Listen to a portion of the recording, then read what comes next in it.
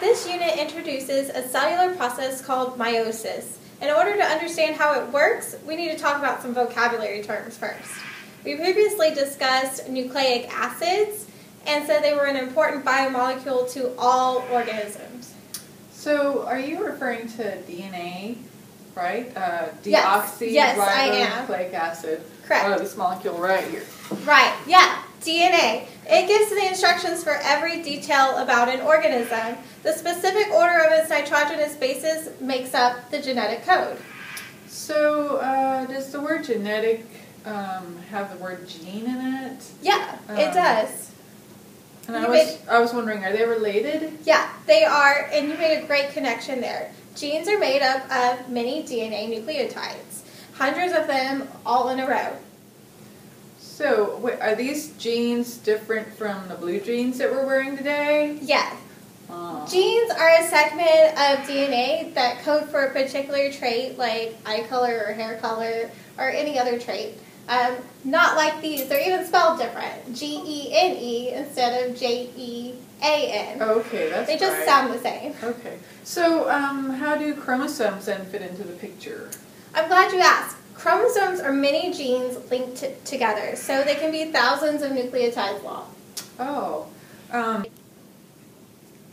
These two diagrams show how nucleotides combine to form DNA, and that many molecules of the nucleotides combine together to form genes, and the genes link together to form chromosomes. So the basic unit is the nucleotide. So is it true that every organism has a unique number of chromosomes? Yes. So humans have 46 chromosomes in each cell except for one type, the reproductive cells, which have 23 chromosomes. This is a picture called a karyotype, which shows human chromosomes. Notice that there are 46 individual chromosomes that are paired up in 23 pairs. I want you to look at number 9 in particular. I've labeled them.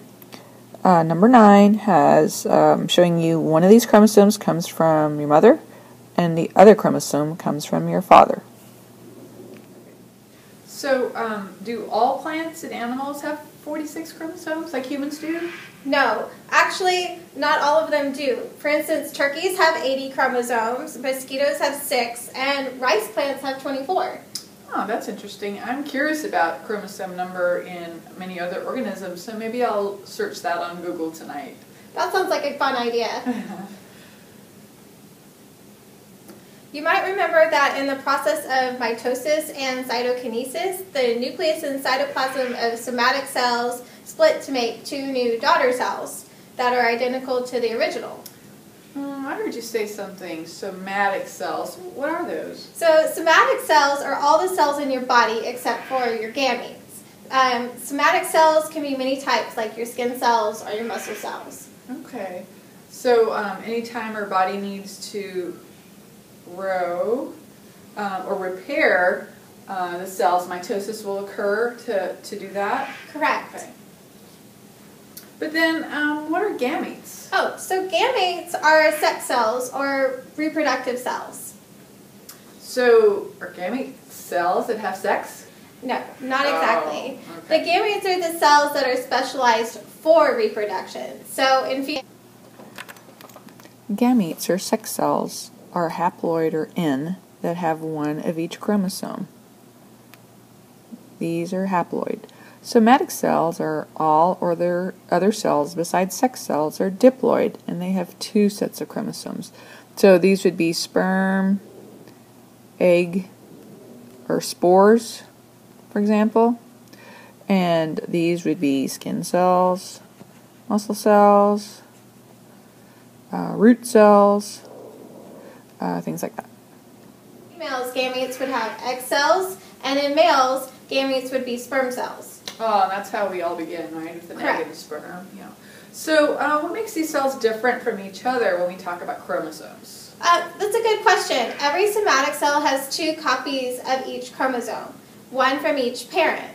But gametes have only 1 copy of each chromosome. Okay, so in humans, gametes only have 23 chromosomes, but somatic cells have 46 chromosomes? You hit it on the head.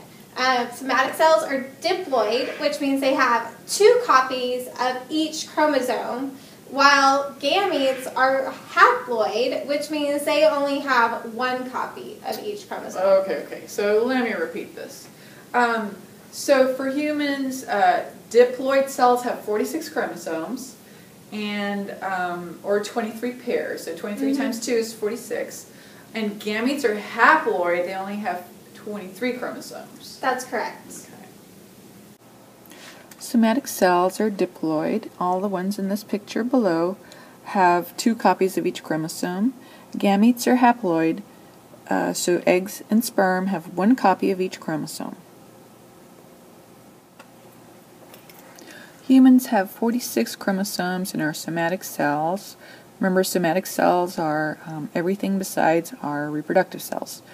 And 23 chromosomes in our gametes. And you can see an egg and sperm combine to form the zygote. So they're going from diploid to haploid to diploid. I want to tell you about homologous chromosomes now. Homologous. Would that have something to do with being the same? I remember the prefix homo means same. Yes. Homologous chromosomes are produced during DNA replication and the S phase of the cell cycle. So in those cells, there is double the amount of chromosomes needed. So those cells need to reduce that amount of chromosome, right? Yes, they do. These pairs of chromosomes get separated during a special kind of cell division called meiosis. You're going to learn more about that in the next video. Okay. So what are homologous chromosomes? I have designated in this drawing that blue be from your father and red from your mother. So the unduplicated chromosome on the left from your father gets replicated in the S phase of the cell cycle. When the mother's chromosomes and the father's chromosomes line up side by side after DNA replication, I want you to know that these chromosomes have many genes on them. These genes will carry the same type of information. So homologous chromosomes carry the same type of information. And in this case, these chromosomes may have hair color and eye color on them.